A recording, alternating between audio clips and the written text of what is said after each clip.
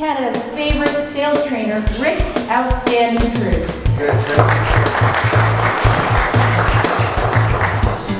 Somebody has got something to teach you, whether you have been in this business for 20 minutes or 20 years. Someone has something to teach you. Every time I walk into a company, somebody's got something to teach me. It could be listening to a realtor pick up the telephone and answer the telephone, and I say, wow, I like that phrase she used. I like that tonality. I'm going to make that part of me. Look at your clientele. Look at the people who are in your business and work towards pleasing the 20%. Timid salespeople have very skinny children.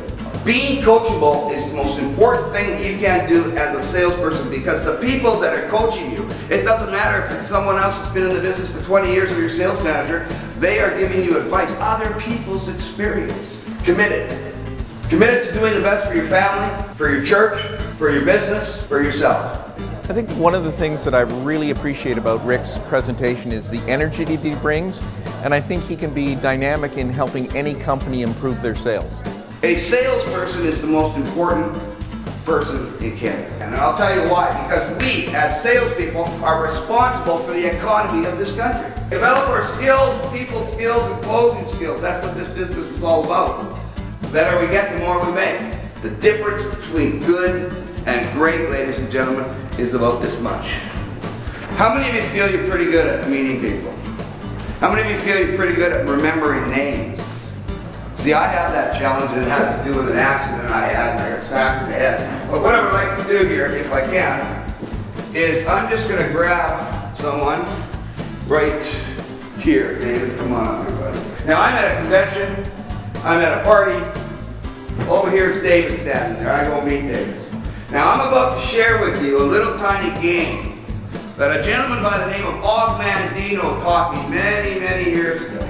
But it's an opportunity to play this little game when you meet someone, and if you do, I promise you, you will have more people like you. You will have more people want to do business with you. You'll have more people say yes, more people give you referrals, and more people just want to be around you, and it's a very cool thing.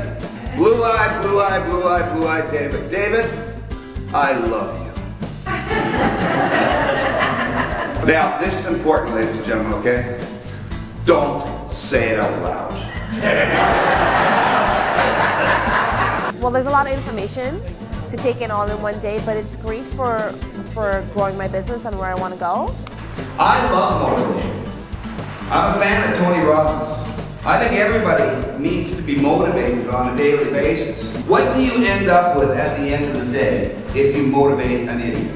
Not motivated idiot. Now, once you have a habit, you reap the habit, you need to sow a habit. So if you reap an action, you end up with a habit. If you sow a habit, you reap a character. That becomes part of it. Everyone say yes. Yes. I gotta go to Los Angeles.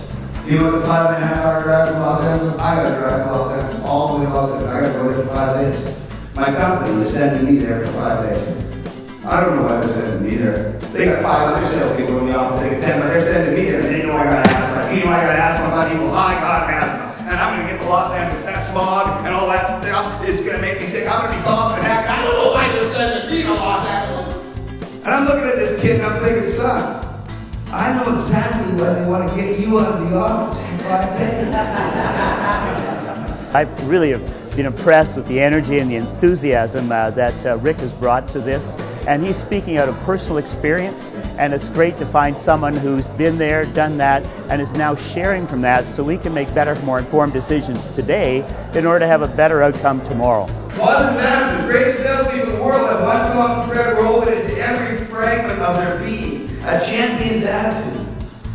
A champion's attitude is having the ability to throw bad away. The words you say to yourself on a daily basis. What do you say when you get up in the morning? Some people wake up in the morning and say, good God, it's morning. Some people wake up and say, thank you God for this glorious morning. It's what you say to yourself on a daily basis. We all put gasoline in the car, right? Say yes. You bet. Do what you fear. It's a powerful thing. True champions always ask this very simple question. Compared to what? You know, you learn things when you lie in a hospital bed. It can be a horrible experience or it can be a learning experience. One of the things I learned is that if you're 16 weeks in a hospital bed, get silk underwear. I'm not kidding you, because you try to get out with a broken hip, if you're wearing cotton, you can't spin, but a silk will spin around like crazy, little things like that. I find it so important to be motivated in order to be motivating, and Rick has given us a number of clues there, certainly in body language and reading people, you know, and where they're at in order to try and come alongside them and say, let's go do this together, not me talking at someone, but learning to come from where they're at in order to meet with, to see what their needs or issues are, and providing a solution to that. I think that's a win-win situation. Fear knocked on the door, courage answered, no one was there. Your courage will take your fears away, ladies and gentlemen. We are willing to understand that failure is not failure. It's a chance to learn from my mistakes so I can adapt, overcome, and achieve. We tell our children, go to hockey practice. Practice as hard as you can. Yet salespeople don't practice. They say either they're going to close or I'm not going to do this at all. It's a lousy lead, I ain't going. It's a chance to practice. So I wrote on a note beside where I brushed my teeth, and I wrote it down. It says, it's on my bathroom right now. You know what it says? It says, if you cannot make your bed, how can you possibly make your day in the future? How many of you have ever had this situation where you've gotten an objection and you came up and something came out of your mouth and you said to yourself, man, that worked like a charm. And then you get home that night and you're trying to think, what the heck did I say? You know, that's such a cool thing. So if you audio tape yourself, it's powerful. You will pick up what many people in the industry call bad habit words, where you're using the same word over and over and over and over again. A word like excellent. I've talked to a salesperson, buying a computer or something, and the guy said excellent. I just kept waiting for the next excellent. I couldn't even listen to him because I knew it was coming within 5 seconds. Oh, look at an excellent computer. One of the excellent things about it, Rick, is this. Look at this excellent feature, excellent. So you can't have those words that continue to lose. The workbooks are invaluable, and if you go through the workbook after you get home, you couldn't help but improving your record of sales and referrals and your business in general. So have an attitude of gratitude. Be thankful to everyone that you meet. People will want to do business with you. And you can take that thank you to a different level. I mean, it's one thing to say thank you very much. But what if we added something to it? What if we didn't say thank you very much? What if you said thank you very much, John? I appreciate you. Try that today. Even with your children, with your wife, with your husband. Thank you very much for dinner, honey. I really appreciate it. I appreciate you. If they say, what's the cost of a haircut? I say the total investment of the haircut. Now you can use the word cost when you're talking about your competition. If I'm in the auto industry, I might be able to say, you know, the cost of this model here across town is $32,000, but here, this weekend, the total investment is $28,000. How do you think, by show of hands, that I have a little bit of energy? Little bit. I would say nobody should miss something like this. This is really worth, as he charged for, the ticket was really affordable, and I would say the knowledge I got from him, it's $1 million worth, and it's awesome, and I would say nobody should miss something like this. Thank you. Would that help you with something like that? Say yes. Contract, that's the worst word of the human language. Contract. All I need you to do is sign this contract. Nobody wants a contract. It's a horrible word. There's only 2 ways I'm getting out of a contract, baby. I'm either dying in a car accident or I'm getting a lawyer. Neither one is very fun. He paints 3 horrible pictures right at the most important part. They're in it. He's got the paperwork. And he turns it over and goes, okay, John, all I need you to do is sign this contract right inside this X. We got a problem with delivery. Problem is we don't have that in stock. Nobody wants problems in their lifetime. I remember I was being taught to say the word issue. And that was cool for a while, but now issue is the same as problem. He has an issue. Go ahead, ask your children tomorrow morning. Just say, what's your problem? What do you think they'll say? They're going to say, hey, I don't have a problem. What's your problem? So I don't say the word problem, I say the word challenge. You should see me when I do a workshop, and I am going and flying into, and I'm going to go and do a presentation in Smeaton, Saskatchewan. When I'm in Smeaton, I don't even stand up. I don't move around. I go real slow because people in Smeaton want it that way. Rick does it in a really entertaining way. He keeps the audience engaged, and he really changes up the topics a lot. So it doesn't seem to be a long day at all. The time just flies because it's interesting content, and it's current principles that we need today in the new economy. Friday night, man, that's gonna work. That was worth the whole investment right there. You're not gonna do business with them because they expect a handshake. They will look at you and say, my God, who hired this moron? This guy here is going to talk to me about selling my home and getting the most money for it, and he doesn't even have the professional courtesy of giving me a handshake. I'm gonna shake his hand. Now the other type of person you're gonna meet, they don't want you to shake their hand. And if you try to shake their hand, it freaks them out. They get all scared. They have the fear of being sold. Say yes. Yes. Okay. You ever have one of those? Say yes. Yes. You bet. Is that a possibility? Say yes. Yes. It's not simple. Say yes. Yes. You bet it does. You see where I'm winning your team, everyone? Please say yes. Yes. Okay, good.